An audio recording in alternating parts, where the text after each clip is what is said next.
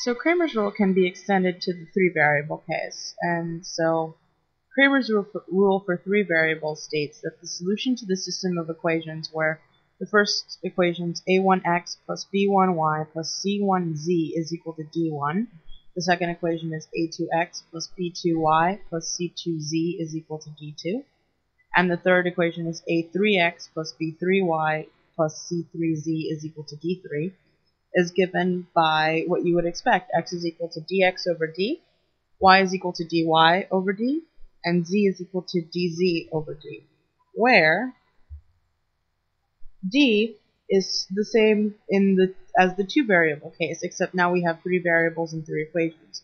So now for d we write the coefficients of x, y, and z. So the first column is a1, a2, and a3.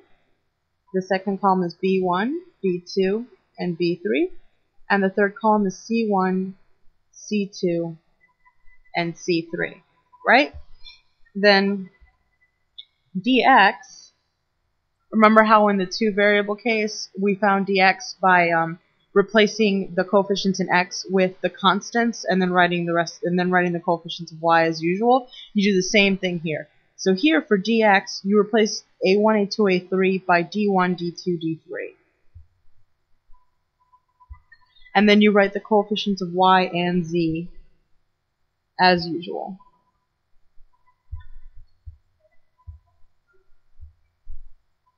Now for dy,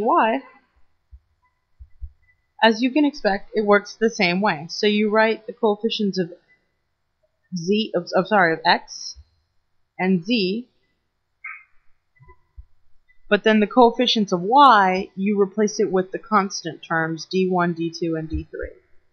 So d1, d2, and d3. And finally, for dz, you will probably not be very surprised to know that you write the coefficients of x and y as usual, but now you replace the coefficients of z, which are c1, c2, c3, by the constant terms.